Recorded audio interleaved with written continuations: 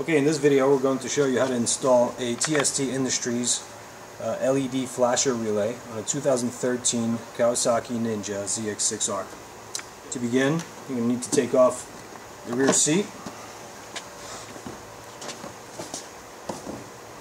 and in this procedure we're going to take the minimally invasive route, which is to remove the center tail fairing without the removal of any other peripherals.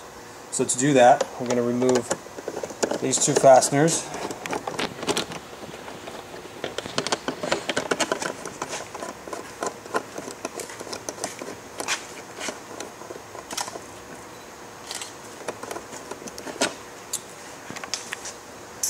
The next step, we're going to actually remove this center tail fairing.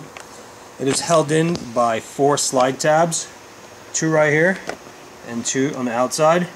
So you'll need to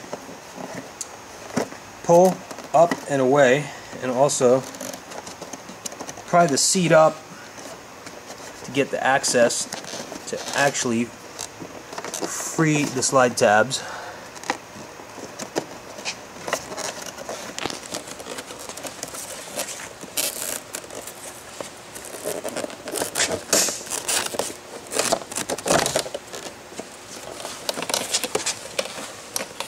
Okay.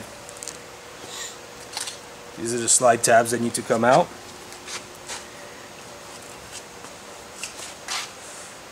Now your relay is located right here. What you need to do is take it off from its mounting location. It's mounted on the rubber keeper. Come out and then you just press the lock and remove it.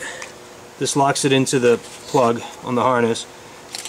When you press it down, it allows it to be removed. So now you replace the TST Industries LED flasher relay in place of the OEM unit. Plug it in first and then insert it into the rubber keeper like so.